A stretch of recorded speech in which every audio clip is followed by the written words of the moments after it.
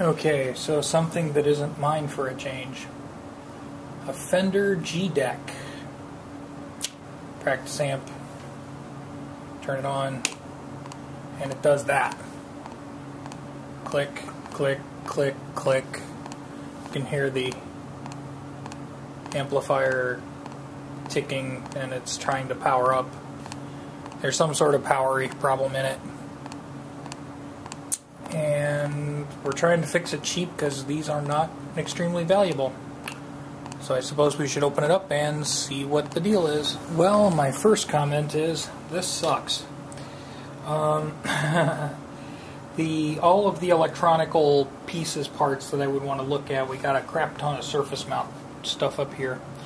But I would assume that our power is going to this is a transformer, so we should have a linear power supply.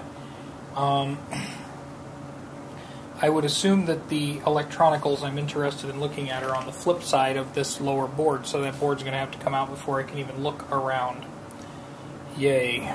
Well, this is going to be fun. He lied. Okay, so just trying to get a general handle on what we've got going on here. We've got our power transformer comes in right about here, and we go through some strings of diodes to what I assume are voltage regulators here. So if one of those voltage regulators is whacked or rubbish, that would explain a good chunk of the problem. So let's go that way and check some voltages. Okay, so we're back with the Fender G-Dec, and apparently we need more cowbell. But anyway, the process of fixing this really wasn't going to be very educational. I ended up ripping through it and checking all the voltage rails and found that the 12-volt voltage rails were low. There's two regulators in there. I changed those out and got the voltage back up to 12.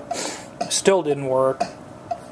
Learned the hard way that if your speaker ever becomes disconnected from your TDA 2050 power transistor, that will just go up in smoke. That was great.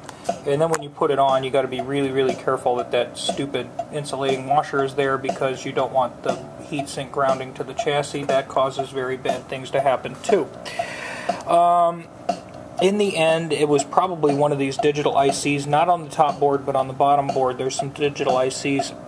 And ended up doing the laptop trick where you just heat the board with a paint gun until all the potentially cracked solder joints fix themselves. And then it started working again, so hooray, let's finish putting it back together.